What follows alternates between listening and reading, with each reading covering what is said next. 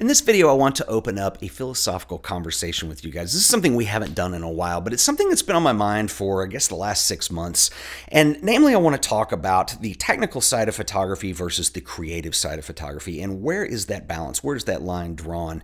And I think this is something that's fairly interesting because in the last 6 months, we have seen this marketing blitzkrieg from Japanese camera manufacturers, new models, more autofocus features, more megapixels, just all these incredible tools that we've never had before. And at what point is this a marketing thing versus what we actually need? And I think this is where we can open up some interesting conversation with this, because I don't think there's a right or wrong answer, but I think it's something worth exploring. And I've got a couple image examples that I want to share with you, and I'm going to start with this one.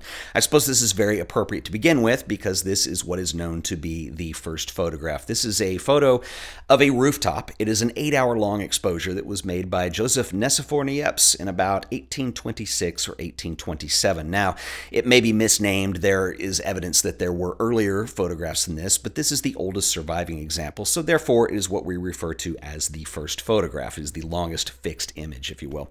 And I guess, one way you could interpret this, and I've actually heard people do it, is you could go all curatorial on this, and you could say, well, the amazing thing of this photo with the 8-hour exposure represents an interpretation of the tranquility and the peaceful lifestyle of 19th century Paris.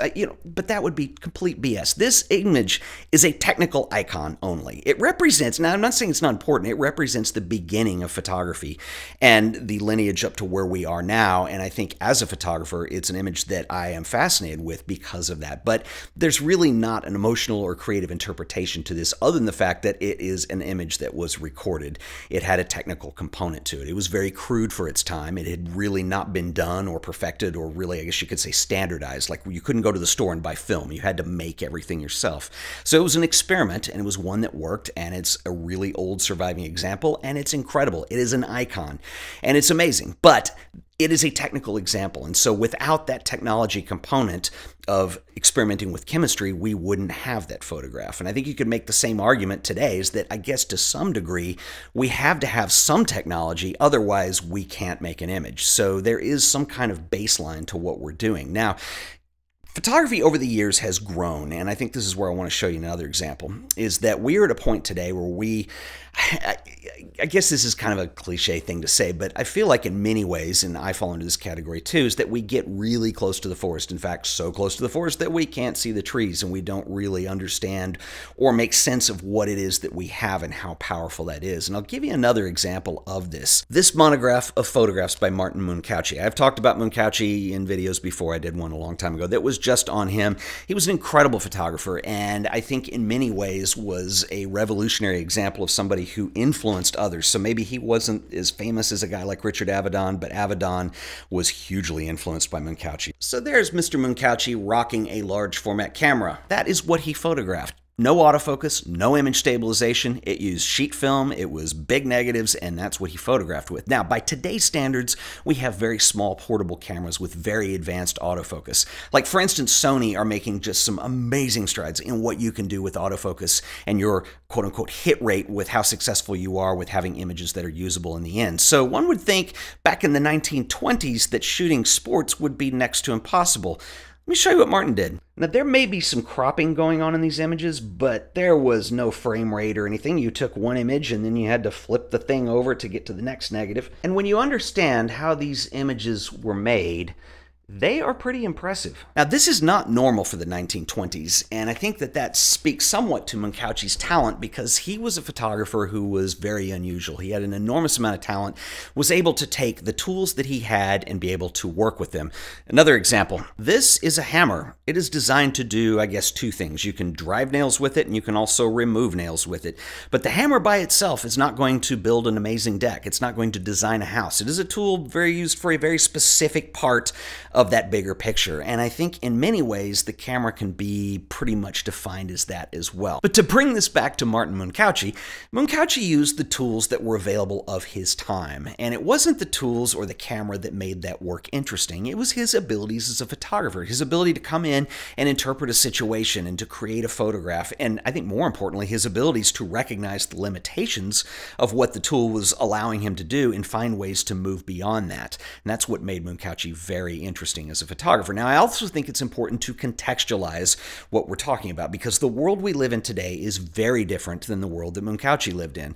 And we have seen this explosion in the last 15 years in photography that have really changed things in a much more dramatic fashion than all of the years that led up to that. And we are in a situation now where we're not talking about the rock star photographer anymore who graces the cover of a fashion magazine and shows us these amazing images. We're not talking about museums or galleries. I mean, everything's changed. Photography is a lot more democratized than it used to be.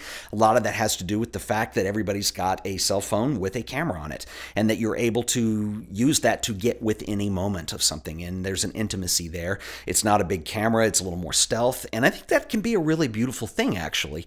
Sure, there's a lot of bad cell phone work that's been done, but there's also some really interesting things. And this whole notion of the snapshot and the moment. And I think that that's what's really interesting about that. That started to change things. Also, I think there's a utilitarian layer to that. You can use photography for practical purposes. Like, I will do it. I'm sure everyone else has too. When you're out of printer ink, you go take a picture of what model printer you have so you know what it is when you get there. It's easier than writing it down. So there's that.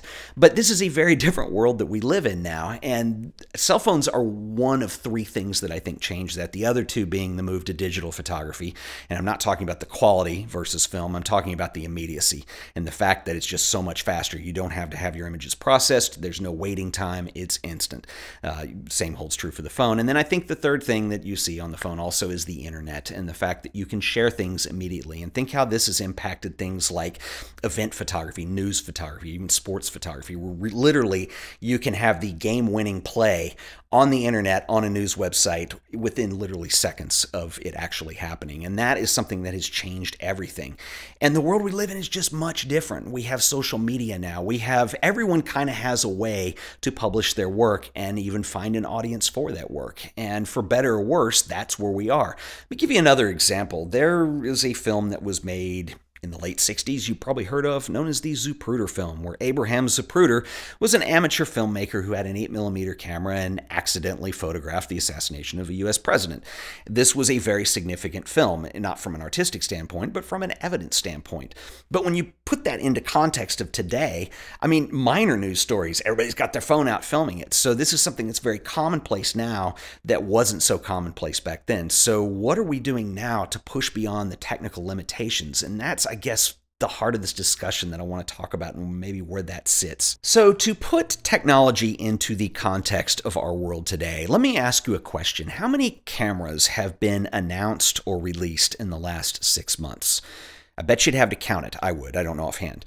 A lot. How many cameras will we see over the next 11 months through the remainder of this year? And I think that's actually kind of interesting because this is a really different place that we're in right now. And I'm not trying to belittle the technology that we're being shown because these cameras are just absolutely amazing. I was fortunate enough to have been invited to the Sony event last week. I got to use the beta firmware for the A9 that will be in production release this summer. And I also got to use the A6400. And the autofocus that is available on those cameras is unbelievable. It's like nothing you've ever used before on a camera. Now, the further question comes into play is it something you need as a photographer? And that question is going to be answered differently for you. It's going to be answered differently from me and everyone else. It depends on what your needs are. But my point is that we have tools that are available to us now that are unbelievably good, and they are better than anything we've ever had. In fact, Martin Munkachi wouldn't, I mean, they're wilder than anything he could have dreamed of.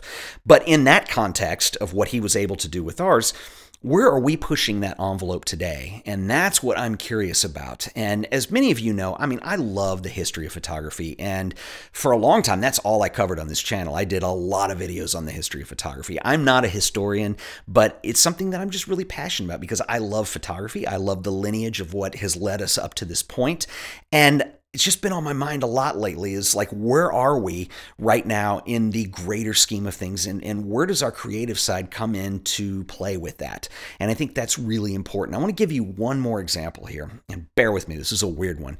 But this is a music example, and it's one I've used before. But if you consider an instrument like the banjo, now this is an instrument that comes with a stigma. Usually you think of it as being used in bluegrass music or country music, or maybe early parlor music or African music. But anyway, my point is is that it has kind of a limitation around it that's kind of mentally defined by people, and the way it sounds, the way it looks, its name, so on and so forth. Well, in the late 80s, early 90s, along comes this banjo player named Bela Fleck, who blows the doors off the joint. He comes in, he's playing rock, jazz, bluegrass, bebop music. He's playing classical music. He's doing it all like no other banjo player that came before him. He pays homage to the people that came before him because he had an early bluegrass association that he was with, but he took it much further than that. And that's what I see in Martin Moncouchi, and that's what I am wondering, where are we going to see that in the modern world of photography? And it's hard to say, because like you wouldn't know what today looks like unless you're from the future, but what are we doing today to at least try to shape that? Do we have a Bela Fleck that's taking one of these cameras with these amazing features and these things that we've never had before and using them not only to their full potential, but figuring out how to move beyond that? And I think that's where the creative side comes in. Or is this even possible? I think it's an interesting question, and this is where I want to hear from you guys, because I think it's something that in the age of social media and the age of the masses and the democratization of photography is not addressed enough, and it's not something we ask ourselves enough. And of course, all this depends on what you strive for as a photographer and where your interests and your goals and your ambitions lead to. But I assume most of the people who watch this channel, who comment, have some kind of ambition and a place that they want to go with photography. And I guess that's my question. This is by no means ending in this video. I think this is a conversation worth having more and more in the future, but I want to know what you guys think. Drop me a comment below. Let me know what you think. I'll see you guys in the next video. Until then, later.